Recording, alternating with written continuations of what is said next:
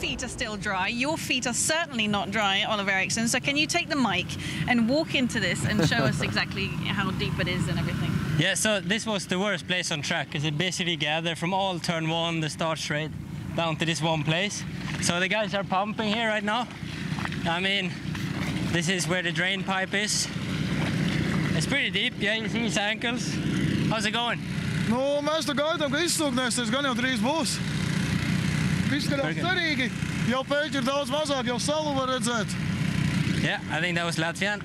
I didn't understand that really, so I think you pump quick.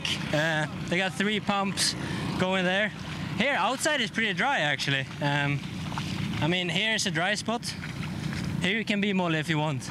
But obviously, yeah, here is a bit wet. But unfortunately, yeah, we didn't have boats to drive today. We had cars, so now we're getting some rubber down on the asphalt. Ollie, what's going to be the big headache now when we go racing again? I think tire choice, because if you look with the camera over here, you see dry asphalt.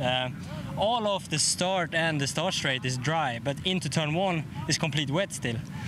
Also down behind yesterday's crash corner, it's complete dry as well, but the braking is really wet, and you got wet wheels going through the puddle here. So tire choice, will it be maybe cross? I don't know. Hal maybe has some insight on that, on what to choose. What would you choose? Oh, supercars. I'd gamble. Yeah, I'll go dry. I'll go dry for sure. You'd go dry. Yeah. Interesting.